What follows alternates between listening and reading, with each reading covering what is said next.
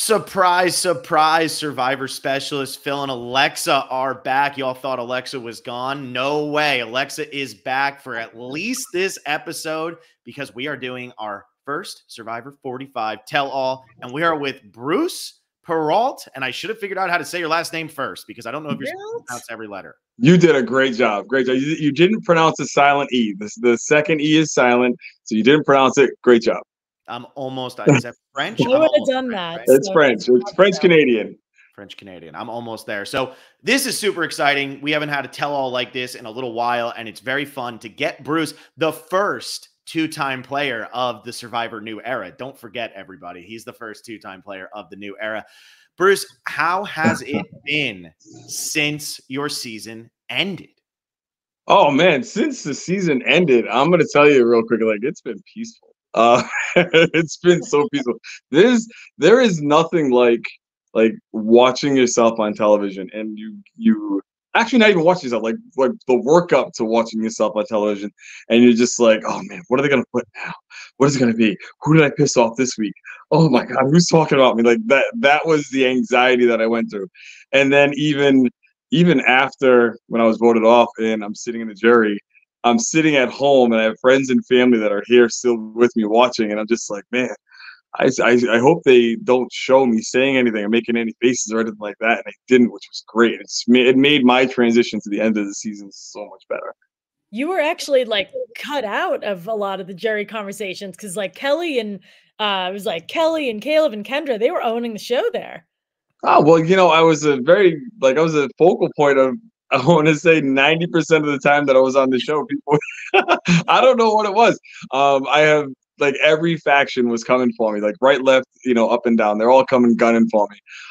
So I got a lot of airtime, and for me to not, be shown speaking while I was in the jury, I did not take any offense to that whatsoever. I let, as Jeff does right now with like people complaining about the show and complaining about people that might have quit or wanted to voluntarily leave. I just let the internet talk for me. Like they did their thing, and I was just perfectly fine. I sat back and listened. So yeah, sorry, you listened, yeah, but then you came in. I saw one tweet at one point where somebody was just like, Bruce does not give an F, and you responded to that one, and you're like, you're right, I don't like. Nailed it. Here I am as an established grown man who's not really too concerned with what people I'll never see in my life are saying. But what was it like for you? Because you had the nightmare scenario in season 44. Like it was the nightmare scenario. You get out there, you get hurt right away. I don't even know if you remember anything. Yeah. And people were really excited when it was announced that you were going to be coming back. What were you expecting it was going to be like on the show? Because you weren't 100% positively received. Let's be real here, because of the way it was edited with Katurah and you, and then Kelly's talking about, oh my God, he's so annoying. What's going on here? Were you kind of anticipating that? Because there was so much hype coming around you coming into this.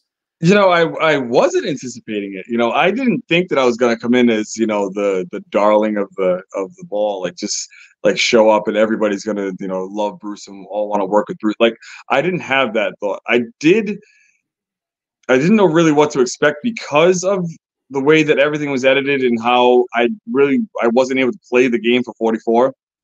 And the amount of love that I really received, like just on 44, there were people that were like, oh my God, Bruce bumped his head. Some people said jackass. I'm like, well, whatever. Like my shirt was too tight. What do I want me to tell you, bro?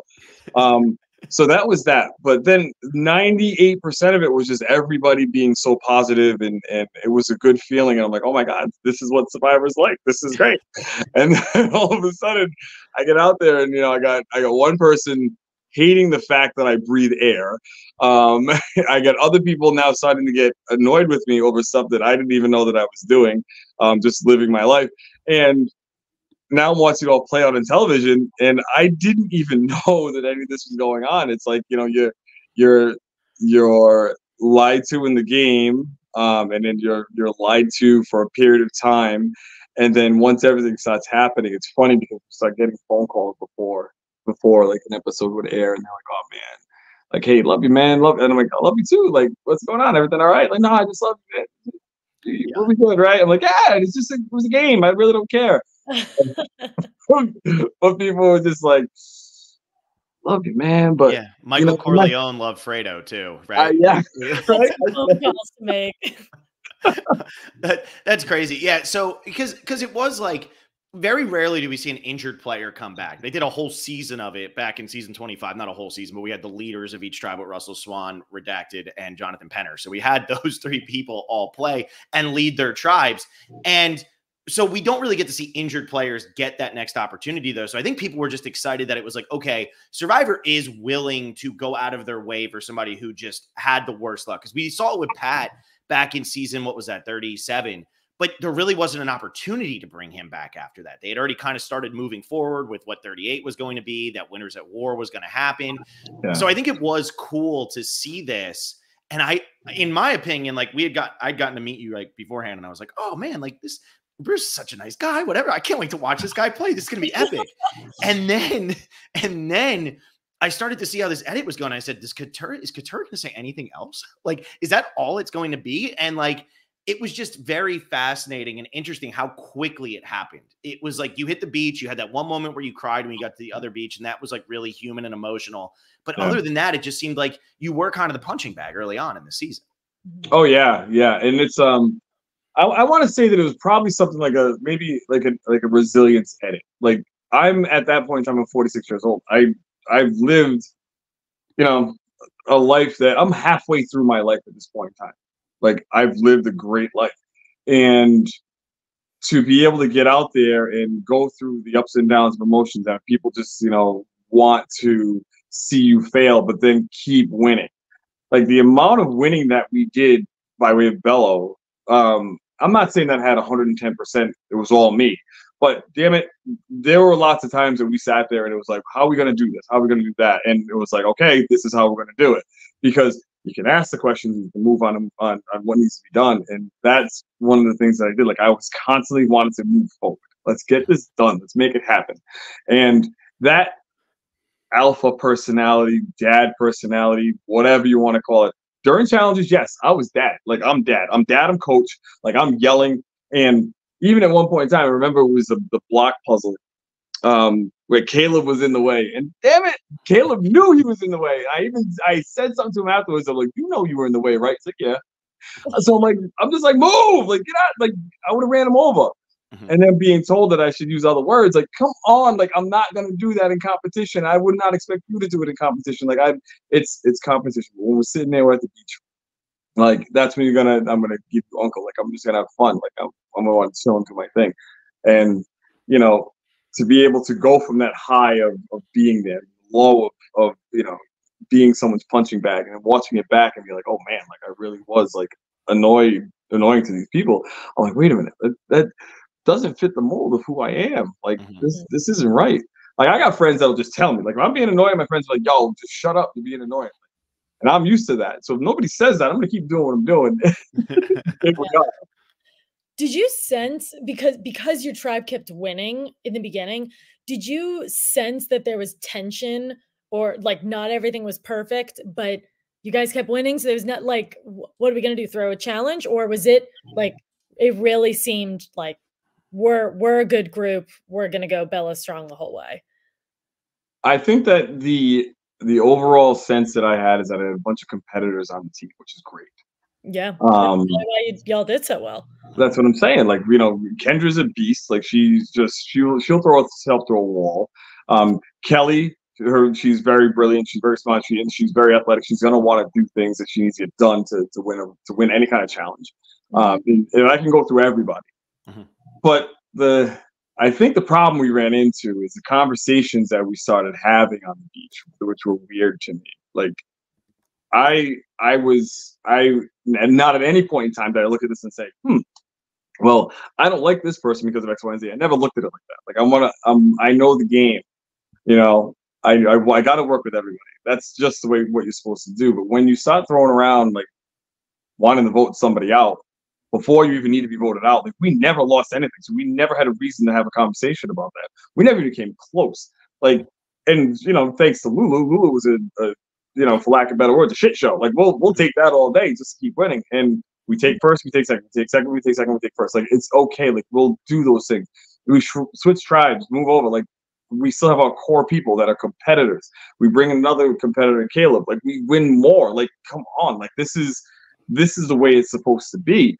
But our downfall was just the conversations about things that just didn't need to people didn't need to talk about. Like, God, it was just weird. It was very, very weird. I want to talk about this then, talking about the relationships over there, because obviously it's all perspective, right? Your perspective is one thing, and Jake's was going to be something else. Kelly's was going to be something else. Katurah's going to be something else. Kendra, Brando. It was all going to be all over the place. But you kept talking about how you were really close with Jake and you were really close with Kelly. Did you have a sense of this women's alliance that took place because Katurah lied about her birthday? Did you know that this was coming? Like, did you have any idea, or did that kind of surprise you watching that back on the edit? Katurah lying about her birthday, I was like, oh my God, birthday. Her lying about her employment, I had a feeling. I honestly had a feeling that she was lying about her employment. Like, she said she ran a nonprofit. I was like, okay, like, that seems to me to be bullshit. But I didn't have any other thought. Like, Jake and I, we had a New England connection. So, you know, we could ride with that as much as possible. I knew right off the rip that I could talk to Jake any way that I wanted to, and he's got thick enough skin to be like, you know, give it right back to me. That's why, like, with 90% of the time he's calling me old man, I'm calling him little shit. Like, we're just sitting there having a good time.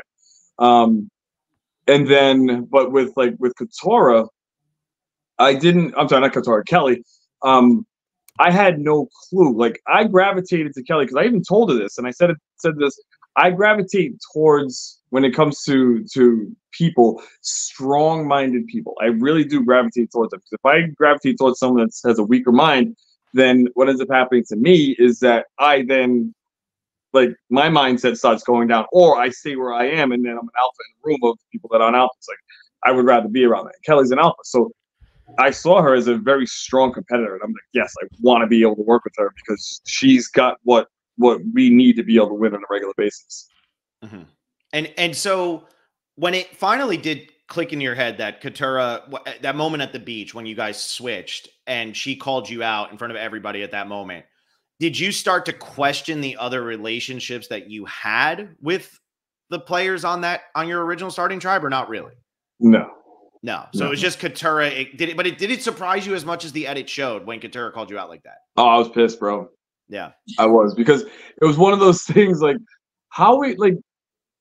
because there were constant conversations about, you know, I would say to her, because a couple of days in, I want to say like the second day in, I was told that my name was being thrown around to be voted out. I'm like, what the hell are we talking about? Why are we talking about voting anybody off right now? Like, what are we doing?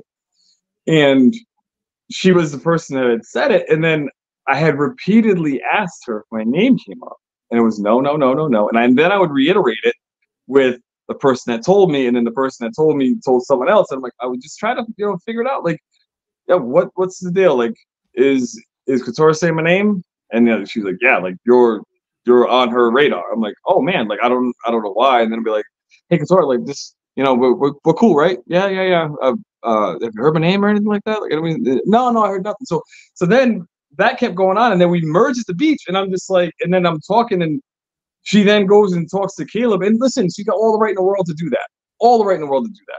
But in the way that it was done, it was almost like, don't talk. I don't need you to say anything because I don't want to hear from you. I want to hear from Caleb to make sure that you're not lying to me. I'm just like, oh, okay. And I believe that the phrase was foot in your ass. She got the better of it anyway because I got voted off before she did, but she didn't get voted off. She just lost the fight.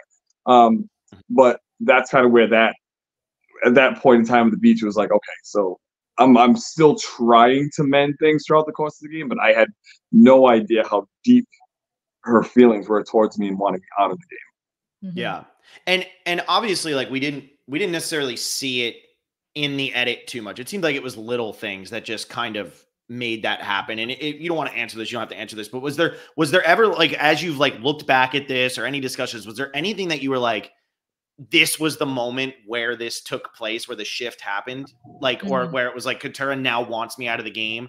Was there anything that came to mind at all, or no? No. You know, it was, I wanted to avoid something going into Survivor. Now, as we all know, I was adopted as a kid. Okay, I was adopted by a white family. and majority of my friends are white. I started meeting my biological family, my Black family, at the age of 30. You know, so now I have more Black people in my life, but I can't blindly go into a scenario where I'm just supposed to go and align with people because we have the same skin color. Like, if I don't like you, I'm not going to work with you. But I got to find a reason to want to work with you aside from that. Mm-hmm. So I think that at that moment in time, at the very beginning, when I had a conversation with Katurah on the beach about, an alliance, and I'm like, okay, yes, I said yes in regards to it, sure. And then another conversation came up a couple days later, and I'm like, wait a minute, like, hold on, this is now starting to get to my inner moral portion of my life. Like, I don't feel like comfortable in regards to that, but I'm not saying that because what are we doing? We're playing a game. Like, this is what we're supposed to do. We're supposed to, I'll play out with us, and I'm trying as hard as I can to be amicable, but I'm just not, according to the edit, I'm not breaking through. But I'm going to be honest, like, the problem and that I see after watching the entire show, it had nothing to do with me, why she was annoyed with me. The things that I did were funny, were silly, and if I can, at any point in time, I can, somewhat clear my name a little bit. The way that I speak to people is just like this. I don't yell at people. If I yell at someone, believe me, people are going to know when they're being yelled at. Like, I'm extremely loud.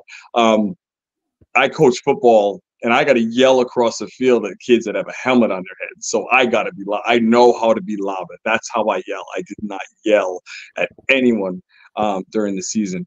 But because of, and looking back at the edit, how Katurah was raised and what she had gone through, there was some deflection. And listen, if she wants to say no, yay or nay to this, is perfectly fine. This is my thought. It's not on me. This is not on me. So I like her. I like her for who she is. I like her for as a human being, and I'll never say anything different in regards to her. And she and I are we talk to be amicable with each other. But as far as to figure out when this whole thing started, it started before we even started playing the game. Mm-hmm. Mm-hmm.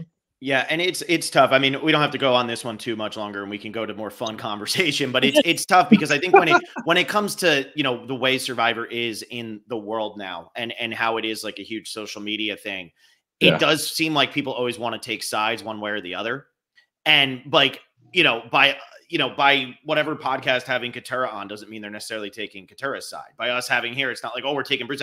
No. I want to hear the story. You know what I mean? Like, I want to hear it. And I think a lot of times nowadays, people don't actually want to hear the story. They just want to jump to conclusions about what's going on. Yeah. And I do feel like when I was watching the show at the beginning, like I said, having met you briefly, and watching this episode, like watching the episodes unfold, there was a bit of a gap there, even if I hadn't met you, of like, where did this switch happen? And so it's just one of those things where I'm glad we were able to talk about it here and kind of get into it. But now we gotta start talking about some other things. I appreciate it. What was fun, and to Phil's point, like, regardless of whether or not we met you, like 20 minutes before you jumped off the boat in the preview, which was so cool. You had, and I think the fans did too, like, have this constant positive, like, I can't believe I'm here energy the whole season, which I think people really like the season. I love the season. And I think it's no surprise that, like, the energy that you brought, and also what we hear Jake say at the final tribal, he's like, nothing even went remotely closely right for me, but that happened on Survivor. And I'm so happy to be here.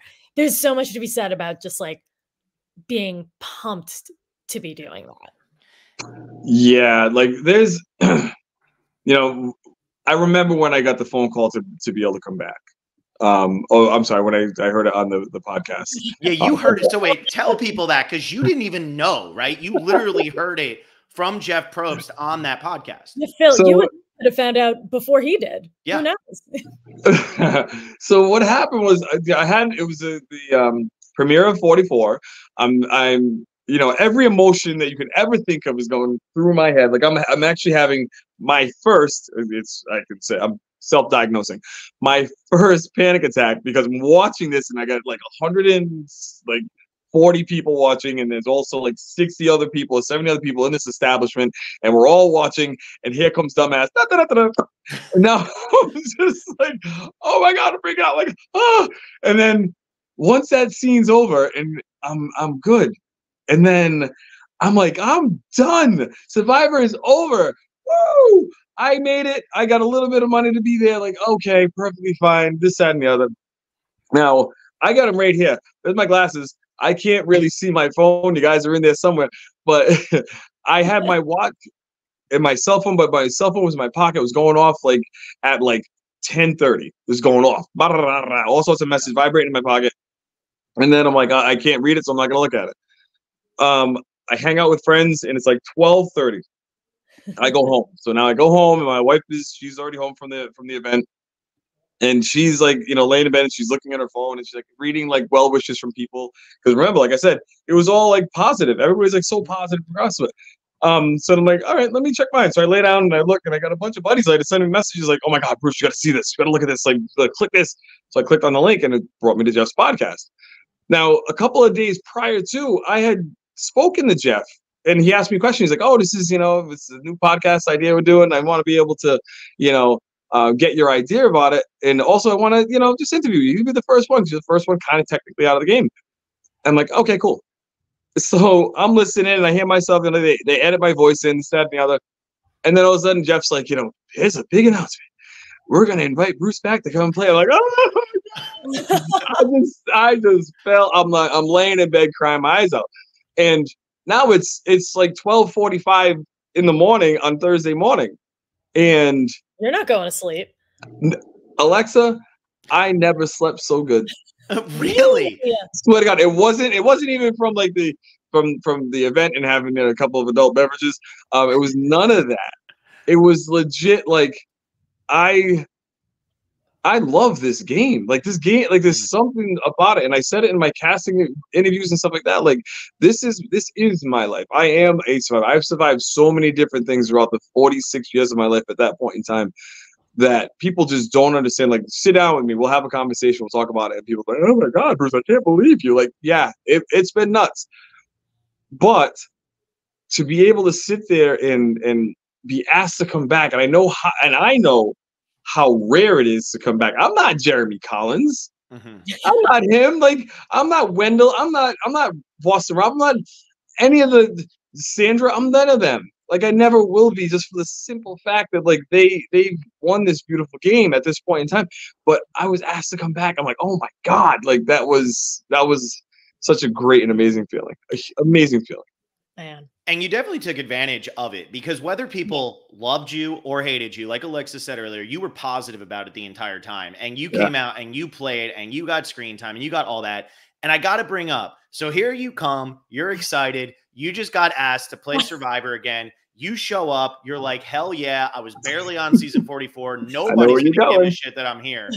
And here's Emily being like, let me push back on that, which again, needed on a t-shirt immediately. Anybody listening, but let me push back on that and immediately call you out on the mat. What was going through your head in that moment? Not when you got to do the confessional about it, but in that actual moment of, we just got here and already somebody on their tribe's calling me out. What were you thinking? In that moment, the only thing I was thinking to myself was, go ahead, keep it up, shoot yourself in the foot.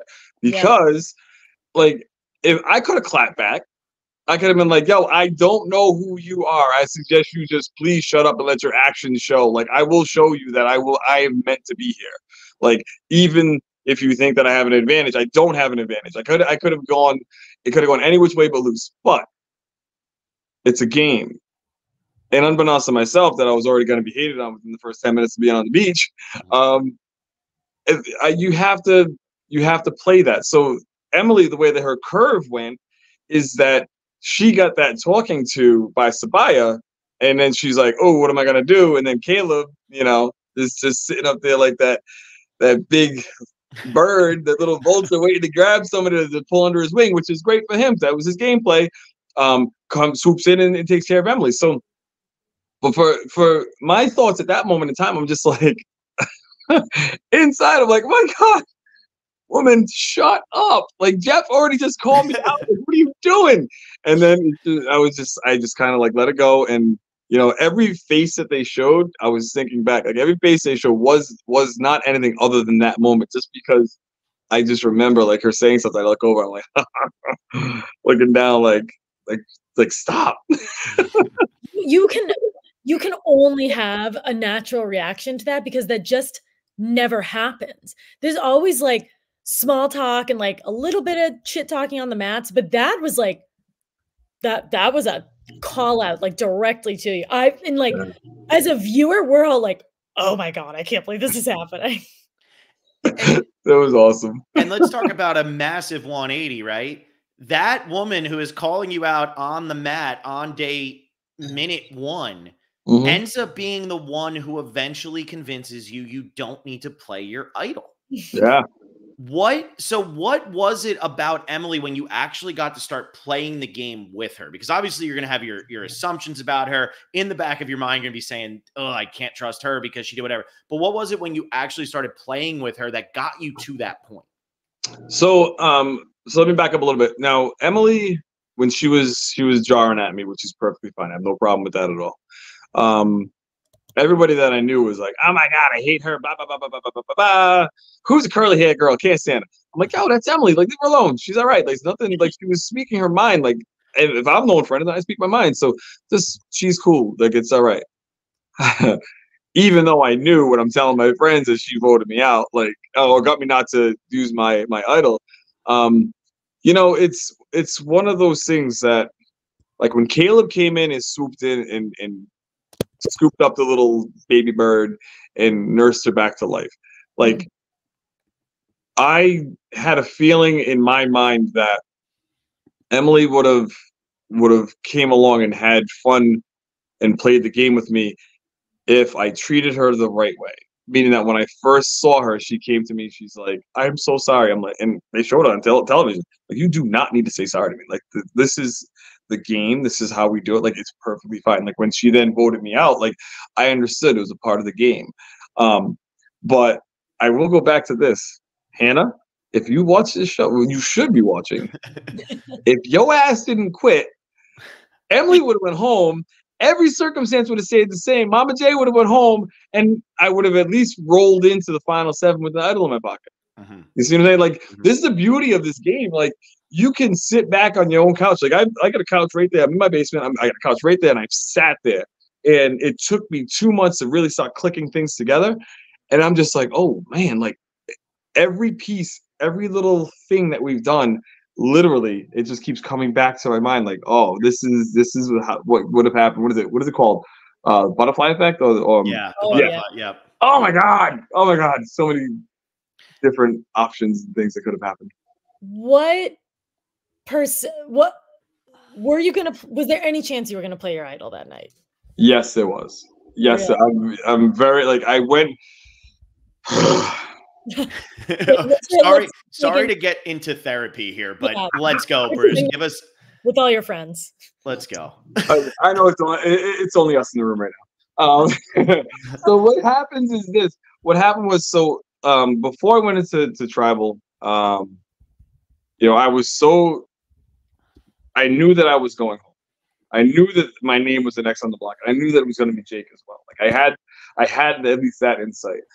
And when we came up with the plan made sense to me in my mind. And it's like, you always, you know, people always say, when you get to tribal, you got to try and find that cue, that one thing that someone's going to say or someone's going to agree with in body language. And then you're going to figure out, oh my God, am I the one to go home? Well, now where I'm sitting, I'm looking this way. There's people next to me, but people behind me. I can't see body language. And I'm not going to sit there and keep turning and looking around at everybody, like looking like the nervous Nelly.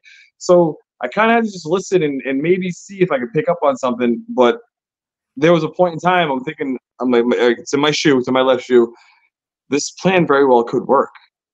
And my problem that I ran into, and God, if I ever get to play this game again, I promise you this, I will not do what I did with Jake when I was sitting there counting down, broken hand, counting down the 4, assuming the final 8, and how to be able to get there. Not at any point in time did I do that prior to. I never mentioned I'm going to make it to 16. I'm going to make it to 15. I'm going to make it. I never did that. What I did was, this is my game, and I'm going to kick ass and do it. And I think that what probably happened was, this is like one of the first times that I was actually in jeopardy, but not in jeopardy to get voted out. So I put the cart, you know, this is what we say in New England, they put the cart before the horse, and here we are. Like I was, you know, they got me, but the plan that I had would have worked so well because I collaborated it. It would have worked so well to be able to take out Julie or Mama J, and then take out D, because I knew D and Austin, you know, were somewhat of a, you know, hop along together at that point in time. I won't say couple, because, you know, you're not a couple in Survivor.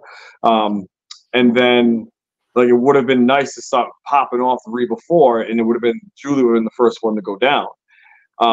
And to do that, she would have never seen it coming. She would have left with Austin's idol. I didn't even know she had it, but she would have left with Austin's idol, and here we are. So yeah, I will say, like, that was the one time I think I defended you the most on this podcast, was when you did go home in that situation, because yeah, from the edit, it's easy to sit there and say, man, Bruce should have played his idol. What a dummy. But also, your reasoning for getting rid of Julie made 1000% sense to the people watching the show. Like, as I'm sitting there, I'm going, D, Julie, Austin, and Drew are running this game. All the Belo 4 plus Emily, or Belo 3 plus Emily, need to do is get together. They have the idol. Like, it makes sense. There's going to be a vote split. Julie has to go. Julie's actually a threat to win. I don't know if it had totally clicked in the head of everybody by that. Yeah, Made it a little tough. And so you go out the way of some other repeat players, but it was their third times, but Aubrey and Kelly Wentworth, right? Because you got to go home with an idol in your pockets. You might not be Boston Rob. It might not be Sandra or Jeremy Collins, but you can beat Kelly Wentworth and Aubrey. That's pretty good. Some good But I'll tell you this, though, like the other side of the coin that I take a little bit of pride on is that, and also looking back to the relationship with myself and Katurah, then not to beat that dead horse, but to, like, me going to her and saying, oh my God, I gave you Kelly's idol, she went home with it, blah, blah, blah. And she was like, she bought it. Like, she bought it at that moment in time. She did. Because she, unbeknownst to me, she would have been like, oh my God, like, this is a great way to get Bruce out. But then she bought it in the sense of thinking that they didn't have it. And then, because I was trying to mend fences, extend olive branches to her, I guess subconsciously, I was like, nah, I'm only kidding. How's my acting skills? Well, if I'm thinking that I'm aligned with you, and if we were saying this to each other for a good myriad of time, then there's some truth to be in that, in my mind, that I can trust you. But then when I went to Jake, and I said the very same thing to Jake, but I never went back to Jake and said, I'm only kidding. I wanted Jake to go talk to Austin and Drew, and he did, and they showed it. Like, that's exactly what I wanted to do. Now, if that would have been the case, if Katurah and I would have been a little bit closer game-wise, I went to Jake and told Jake, nah, bro, like that never happened. I needed you to do that. Like, please forgive me, but you didn't swear on your nana, but I needed you to do that. Like, that all would have made sense, and then it would have been so much easier to then now have them throw all their votes on me, and then I play my idol, we throw the votes, we put the votes on one person, and that person's going. Or if we have enough numbers, if Emily just would have stuck with us. Because Katurah didn't know it, Emily didn't know it. They didn't see how far in the bottom they were of 4. They were either 5 or 6. Like, they didn't know where they fell with that, 5 or 6. Yeah. I feel so smart right now. Like, I really know what I'm talking about. I think you've had, I wasn't expecting you to end there, so sorry, I was listening, but it seems like you have had, 6, 7, 8, 9 months to think that through pretty thoroughly of what exactly was going to happen. What was it that made it so that the Belos couldn't vote together, though? Because if you look at what happened when Caleb went home, and it is pretty much the reason why you went home in this situation, no matter how much sense it made, no matter how well you were able to articulate it, even if you articulated it better in this moment than you did on the island, which I don't know because I wasn't on the island. Like, what was it that made the Belos not vote together? Because if you look at those first couple tribals after Caleb went home, it was between a Belo and a Belo every time. It wasn't like, oh, we're either going to get rid of Kendra or we're going to get rid of D. It was, we're going to get rid of Kendra, we're going to get rid of Jake. We're going to get rid of Bruce, or we're going to get rid of Jake. We're going to, and Julie got the 1 vote, but that was from you. It's like, what was it that made it so that this wasn't going to work? I think it's the early days of Belo. You know, the early days of Belo of not wanting to vote. Oh, excuse me, wanting to vote. Talking about voting someone off when we didn't need to. So, and then it's like the sprinkling of the poison, you know, in the soup. You put a little bit in it, and you start getting a little sick. And then once you put a little bit more, you get more sick. And that's just what happened. It was kind of an infectious sick that was happening inside of the people of Belo, the core group of Belo. And then it was like, okay, so we go and we merge, and we now get Caleb, we get a new person. So, Caleb's now an easier person to work with than Bruce is. And so now it's like, okay, so it's okay to now talk about getting rid of Bruce and get rid of Jake, because now we have Caleb, who's, you know, a strong player and he's personable, this, that, and the other. Excuse me. And to talk about to jump on now that Caleb is now in the mix of this conversation. Not at any point in time did I say that Belo could not talk to anybody. Like, that would be the dumbest thing in the entire world, especially with, like, if you're playing old school Survivor, go in to be a dictator and people are going to follow you because that's just what they did back then. Like, that's how I feel about it. That's what they did. You can't do that nowadays. You just can't do it. Like, Survivor will not incorporate that. So when I was talking to Caleb on the beach that day, above the water well, I'm like, bro, like, people don't realize the conversation that we had as Belo before we left the Lulu beach, or Lulu, if you will, and we left that beach. It was literally that we don't want to be seen as if we're working together. Well, that now turns into paranoia with everybody. So now nobody wants to talk to anybody.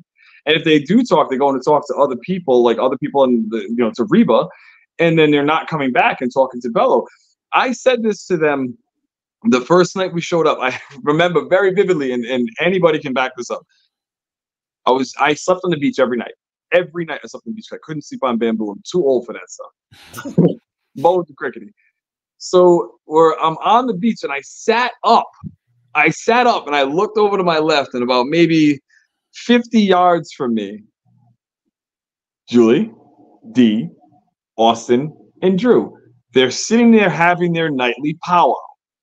They would get together every night and sit and talk about what they wanted to do, recap on their day, whatever have you. And I went back to the Belo. I'm like, guys, like, do you realize that they're getting together on the beach and they're talking to each other? Like, we're not talking to each other at all. And that's when I went to Caleb and like, bro, like, you got to fix this. And by the way, like, you're telling us not to talk to people. You're bouncing around here. And I said the butterfly thing. You're bouncing around here like a butterfly. Like, everybody's seeing it. Everybody's noticing you. Like, you have too much heat on you right now. Like, you need to slow it down, fix the Belo, because I have no power, no ability to bring Belo back together because they're too afraid to talk to each other, or at least me, from what I'm getting. Well, now watching the edited show. But I'm just like, yo, let's fix this. So now when everybody dog piles in on Caleb, I was quite surprised because the way that it was looked at camp is that, oh yeah, well, we're gonna ride or die with Caleb, and everybody wrote his name down. And if you notice on a couple of the votes, it was mass exodus to vote someone off. Yeah. As opposed to, like, splitting votes, whatever have you. So yeah. So you kind of already answered a question that I had, but from the other side, did you or anyone realize how close those 4 Rebas were? Or did they hide that well until they didn't have to? I noticed it. And and I'm not saying, oh my God, I'm on the podcast, so I can just say whatever I want. Yeah. You have to tell your own story here. We're never going to fact check you. Just go ahead. Fake news. What have you been doing with the $1 million you won for winning Survivor 45, Bruce? Like, I noticed it. Like, you notice when people are doing certain things. So I remember going over and speaking to, because the 3 of them together. It was Mama J was actually on a confessional. It was Julie, Drew, Dee, and Austin, and they were all talking. I went up and I was like, "Yo, what's going on, guys? Like, this is like one of the first times that I talked to them." And they're like, "Yo, we're willing to work with you, this, that, and the other." And they're like asking me questions now about the Belo group. And right when they started asking me questions about the Belo group, and I've been in sales my entire life, I'm sitting there. So Drew really was the one to ask a question about the Belo group. and I looked at him because remember we had gone, and this was in the edit. We had gone on that journey, and then he said, you know, my bad gameplay was not giving too much information. Mhm. Well, I gave him half truths of information, and all of them were like, oh yeah, all of them. I'm like, huh. And then I looked at D, and I'm saying to D, I'm like, yo, like we really haven't talked. I'd love to be able to talk to you later on because I think I honestly see all of us working together. And I looked directly at D when she did that, and of course my mind's eye, my side vision is looking at the two of them, and they look at each other, and then they look back over at D. So, you know what I'm saying? It's like the little things that happen that you pick up on. Those are the cues that let me know that, yeah, these four are working together. They're definitely working together, because I remember multiple times Mama J and D would be sitting in the shelter, and they would just be sitting there talking and hemming and hawing, having a great time. And I was just like, wow, that doesn't seem like, you know, two people that are just playing the game to outlast each other. Was there a crack? Was there a crack ever? I mean, I feel like maybe there wasn't the people to make it happen, even if there was a crack. But were those Reba 4 ever showing signs of not wanting to work together? No, nope. You know, even when we had guys' night, we're hanging out on guys' night. Finally, 41 minutes in, we finally get guys' night. All right, here we go. We had such a great time. Like that montage was so much fun to watch back, because that was probably like 90% of what really happened. The other 10% that they're missing is the moments that we had down sitting on the beach. Like they showed us on the beach for a minute, but we cut up and laughed so much on that beach. Like we would just a bunch of dudes just hanging out. And even though, you know, Drew was like, yo, don't really get the bro out, let it out. I'm like, bro, you did pretty well. You did pretty well. You hung with us. But yeah, even at that point in time, I could see Jake doing a little gravitation towards Austin. Okay. And then Austin and Drew, like they were, the conversations were a little different. Like things, you pick up on little things. They're just a little different compared to like conversations with, you know, Austin and Jake, or me and Drew. Like a little different between those two. Yeah. How did you feel? And this is not the question anybody wants me to ask, but how did you feel that you were part of a montage to a Kenny Loggins song? Did that mean more to you than any of the other guys there? Being aged, like a fine wine. Yeah, it's like a fine wine. It was great. It was great. You know, but here's, I'm hating I'm gonna admit to this. I did not know that song was on Top Gun. Oh my God. Listen, wait, weren't you you were in the Navy, right? I was in the Navy, but listen. I guess it's not Air Force, but still. Yeah, but I cannot stand Tom Cruise. I can't stand him. My wife, listen, Tommy boy, if you're listening, I know you are.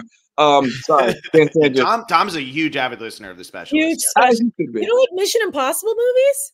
You know what? I can watch him. I just can't stomach him. Like it's something about his acting. Like it's something about it. Like it's just like, remember the movie Liar Liar?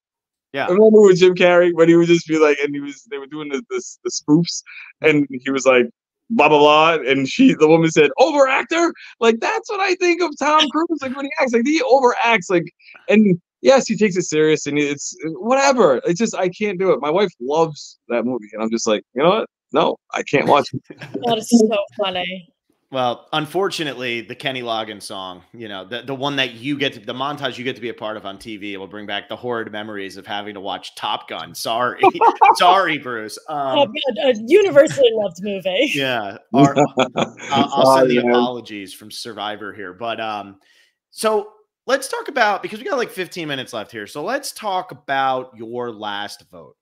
So again, this gets into the edit a little bit, right? Because everybody sees D say, Bruce, you should have played it. And that's the only time they showed you during the jury phase, was that moment of you being like, I hate you. You know, was that actually your reaction to that moment? Is that why you voted for Austin? What was going on here? How did Austin get your vote? I almost fell backwards off of the freaking stoop that I was sitting on because I laughed so hard. I love that she said that. Like, you listen, you have to just watch any interview that Dee does, or go on her social and just see how she interacts. Like that is Dee. Dee's fiery. And when she said that, listen, I know that she probably had in her mind that she had at least 4 votes. She probably knew she had 4 votes and did not need mine. Okay. So she did her thing, and I love that. I do love that. Now, the reason why I voted for Austin, okay, was Austin had, and I didn't know this during the gameplay, but he was my biggest competitor in my own mind. Like, I was looking at him like, okay, he's a young 20, I believe he was 26 at the time, maybe. I had him by 20 years. And I wanted to, my thing was physical with Survivor. Like, I knew that I was going to be a physical threat in this game. And you were. I mean, would you win 2 straight, or you were 2 straight? You won 2 straight and we're close in the third. So I mean, you're 1-2 straight was close in the third. And when I lost in the third, I slid down off the thing. I went underwater, and I was like, do I take a gigantic gulp of water right now because I'm pissed off that I lost to Austin? And not out of being mad. I'm just, because he's, in my mind, I want to be able to do this thing, and I want to be able to beat him because he's physically stronger than I am, but I got that old man thing. And I asked him after the fact, and he's like, Bruce, I literally had 15 more seconds. So 30 more seconds, and I was down.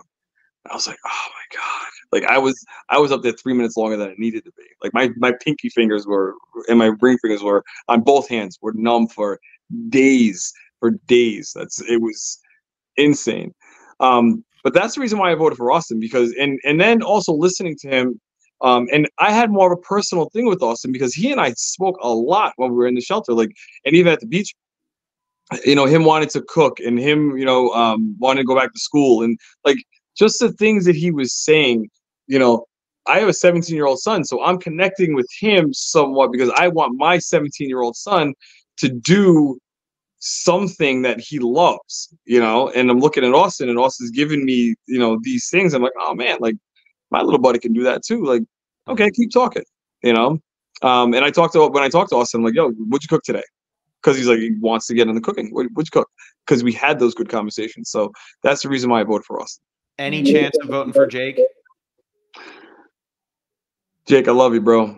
And we've already had this conversation, he and I. And there would have been a possibility, like a 30% chance of voting for Jake. The reason why is Jake played a little erratic, and he, like, my game was somewhat put in harm because of Jake. Like, with Austin, he never really put my game in harm. Jake did put my game in harm in a couple of different things. Like, we would have just voted together, or him wanting to go to Rocks for Caleb at the very beginning. Like, and I even had a conversation with him, like, bro, what do you want to Rocks for Caleb for? Like, seriously, like, let's protect what we got. And he's like, nah, man, like, he's a good dude. I'm like, I understand he's a good dude, but we're trying to win $1 million. Excuse me. And granted, he made it further than I did.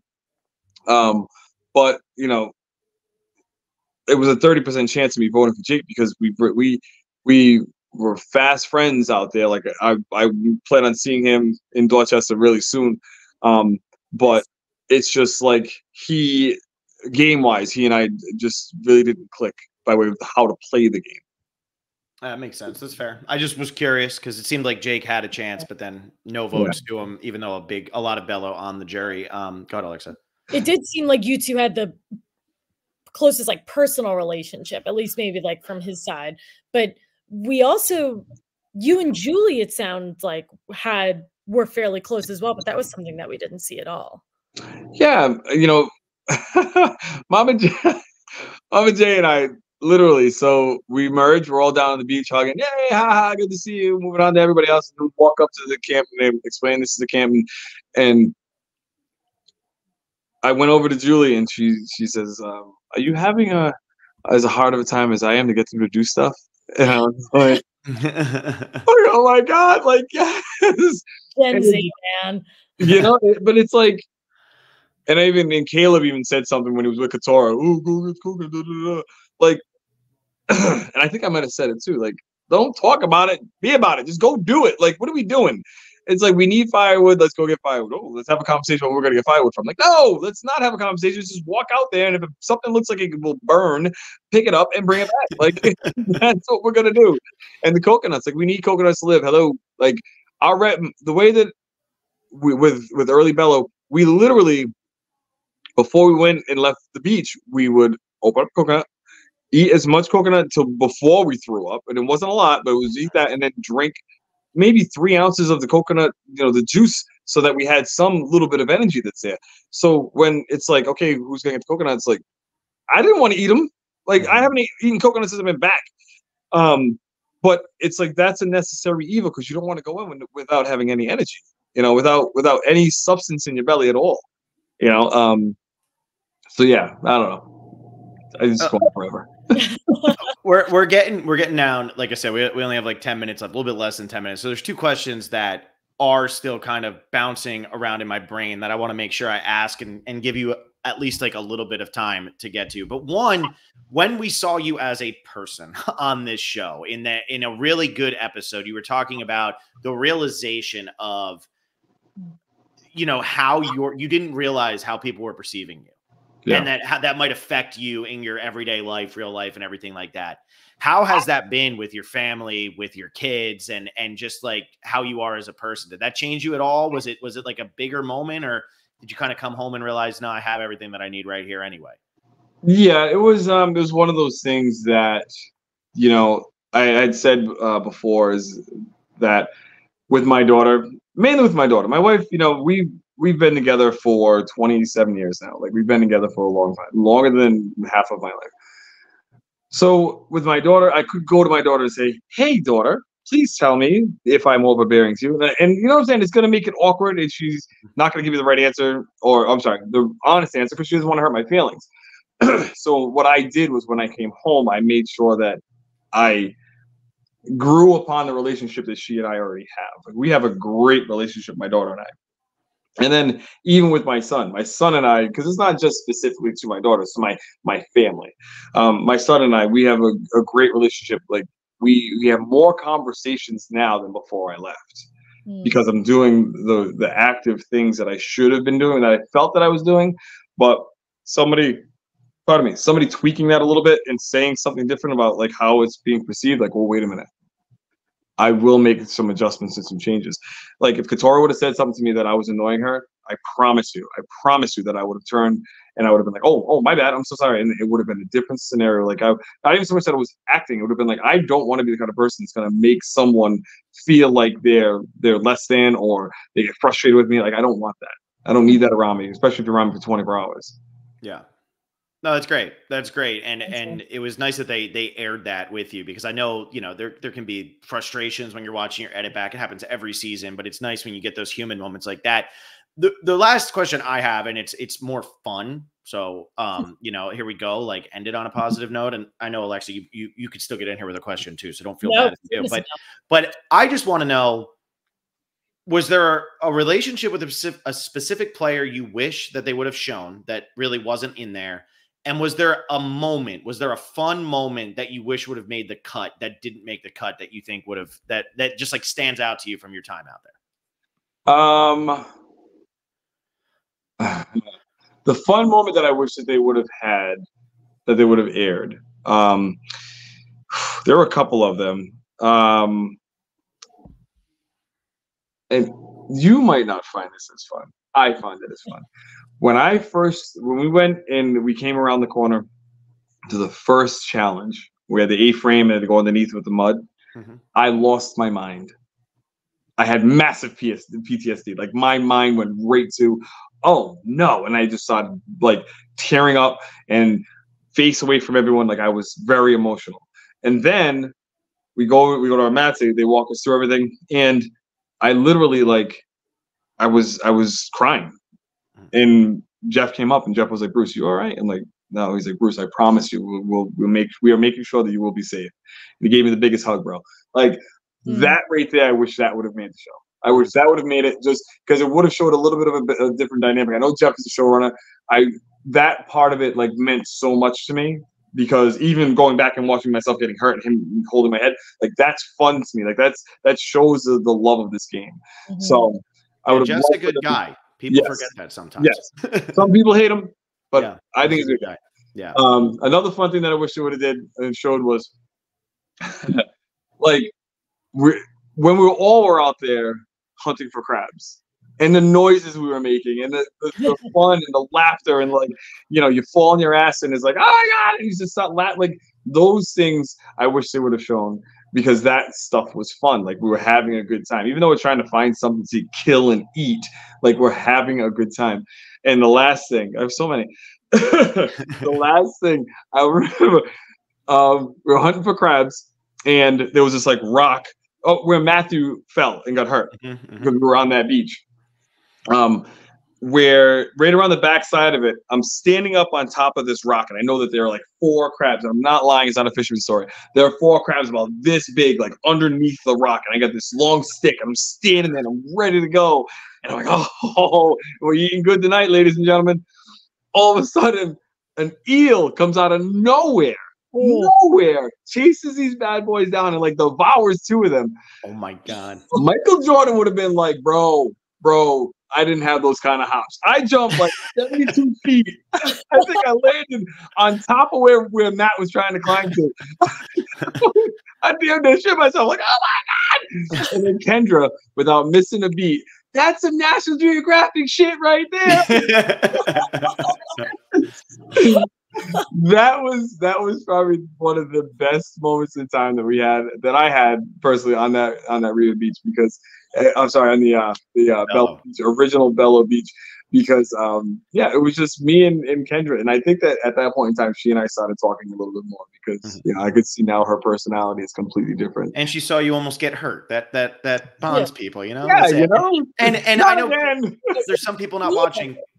Bruce has an arm cast on, so you know, here we are. But yeah, it was the eel attack. How big is this eel? It's eating a crab that's that big. For people who are listening, it's the size of two softballs. Oh, Alexa, it was the size of the Kraken. It was huge. There was no need for this thing to be as large as it was. No, it was literally its head. It had to be like the size of my hand, and this is, I don't know.